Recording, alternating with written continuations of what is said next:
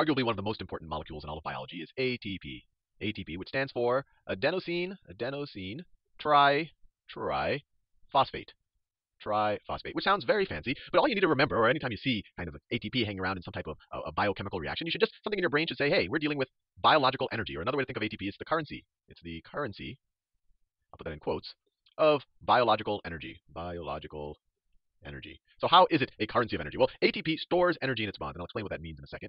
And before we learn what an adenosine group or a 3-phosphate group looks like, you can just take a bit of a leap of faith that you can imagine ATP as being made up of something called, let me do a nice color, an adenosine group right there. And then it's attached to it, you'll have 3 phosphates, not might, you will. You'll have 3 phosphates attached to it, just like that. And this is ATP. ATP, adenosine triphosphate, tri meaning 3 phosphate groups. Now, if you take adenosine triphosphate and you hydrolyze this bond, which means if you take this in the presence of water, so let me just throw some water in here. So let's say I have some H2O. Then one of these phosphate groups will break off. Essentially, part of this water joins to this phosphate group, and then part of it joins to this phosphate group right there. And I'll show you that in a little bit more detail, but I want to give you the big picture first. What you're left with is an adenosine group that now has 2 phosphates on it.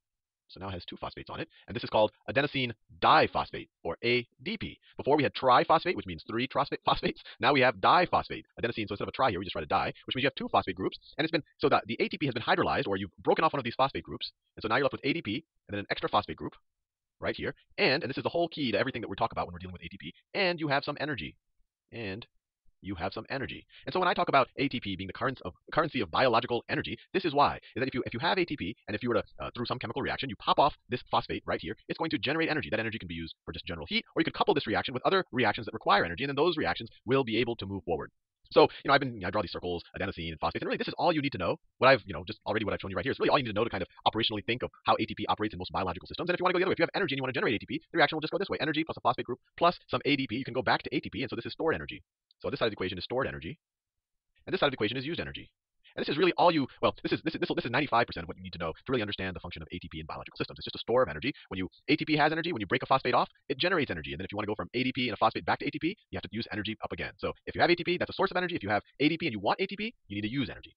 And so far, I've just drawn a circle with an A around it and said that's an adenosine. But sometimes I think it's satisfying to see what the molecule actually looks like, so I cut and pasted this from Wikipedia. And the reason why I didn't show this to you initially is because this looks very complicated. While the conceptual reason why ATP is the currency of energy, I think is fairly straightforward. When it has 3 phosphates, 1 phosphate can break off, and then that'll result with some energy being put into the system. Or if you want to attach that phosphate, you have to use up energy. That's just the basic principle of ATP. But this is its actual structure. But even here, we can break it down and see that it's really not too bad. We said adenosine. Let me draw the adenosine group. We have adenosine. This right here is adenosine. This part of the molecule right there, that is adenosine. Adenosine. And for those of you that have really paid attention to some of the other videos, you might recognize that this part of adenosine, so this is called adenosine, but this part right here is adenine.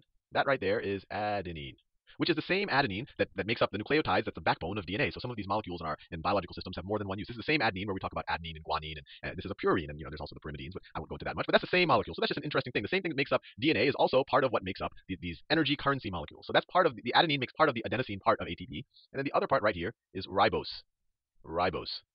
Ribose, which you might also recognize from RNA. RNA, ribonucleic acid. That's because you have ribose dealing in the whole situation, but I won't go into that much. But ribose is just a 5-carbon sugar. When they don't draw the molecule, it's implied that it's a carbon. So this is 1 carbon right there, 2 carbons, 3 carbons, 4 carbons, 5 carbons.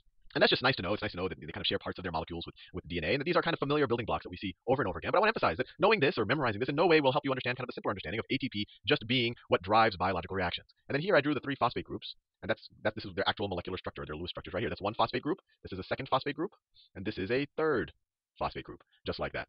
And then when I first learned this, my first question was, okay, I can take this as a leap of faith that if you take one of these phosphate groups off, or if this bond is hydrolyzed, that somehow that releases energy. And then I kind of went on and answered all the questions that I had to answer. But why does it release energy? What is it about this bond that releases energy? Remember, all bonds are electrons being shared with the different atoms. So the best way you can think about it is right here. These electrons that are being shared right across this bond, or this electron that's being shared right across this bond, and it's coming from the phosphate. I won't draw the periodic table right now, but you know that phosphate has 5 electrons to share. It's less electronegative than oxygen, so oxygen will kind of hog the electron.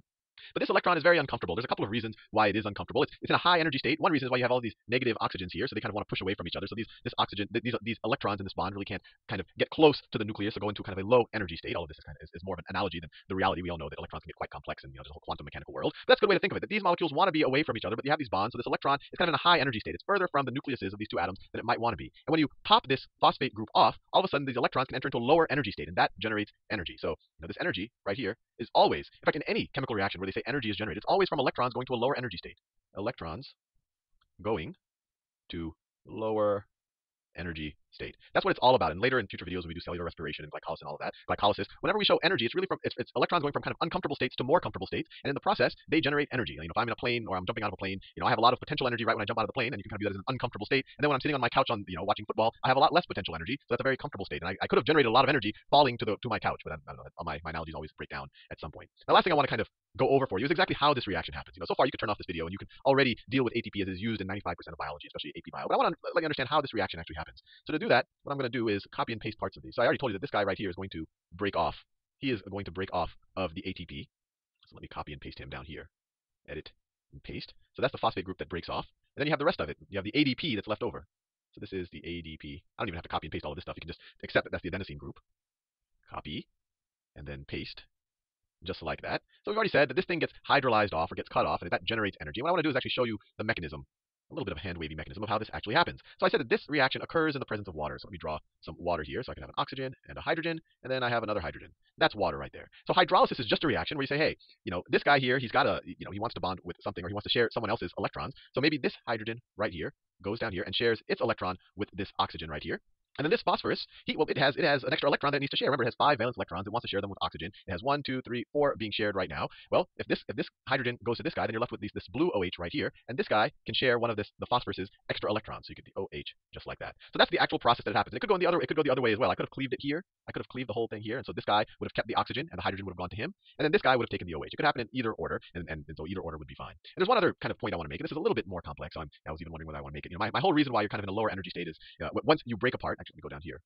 Is because I said, hey, this electron is happier when it's so let's say this electron that was part of this phosphorus is happier now. It's in a lower energy state because it's not being stretched. It's not having to spend time between that guy and that guy because this molecule want to spread apart because they have negative charges. That's part of the reason. The other reason why, and we'll talk about this in a lot more detail when we learn more about organic chemistry, is that this has more resonance structures or resonance configurations. And all that means is that these electrons, these extra electrons here, they can kind of move about between the different atoms, and that makes it even more stable. So if you imagine that this oxygen right here has an extra electron with it, so that extra electron right there, it could come down here, and then form a double bond with the phosphorus, and then this electron right here can then jump back up to that oxygen. And then that could happen on this side and on that side, and I won't go into the details, but that's another reason why it makes it more stable. If you've already taken organic chemistry, you can kind of appreciate that more. But I don't want to get it, all into the weeds. The most important thing to remember about ATP is that when you cleave off a phosphate group, it generates energy that can drive all sorts of biological functions like growth and movement, muscle contraction, electrical impulses in nerves in the brain. So this is the main kind of battery or currency of energy in biological systems. That's the main thing that you really just need to remember about ATP.